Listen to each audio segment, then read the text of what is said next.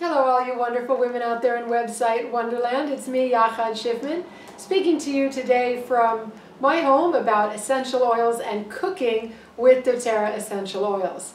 So in just a few minutes we'll be going into the kitchen and I'll tell you first what we'll be doing. So I keep all my oils grouped together in my own particular ways, and here I have a few of my favorite cooking oils. Now doTERRA teaches us not to cook with them when the heat and the flame are on, but to add them to the end of your recipes to retain their volatility, to retain their value, to retain not just the aromatic compounds, but also the healing benefits.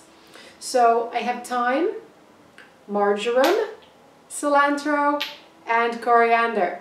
Now maybe you're thinking, oh, what a wonderful beef stew she's going to make, or maybe some kind of a rich soup. Nope, we're just going to go really simple because I want to teach you that from the simplest things that we make in the kitchen, you can benefit from doTERRA essential oils, and so can your children.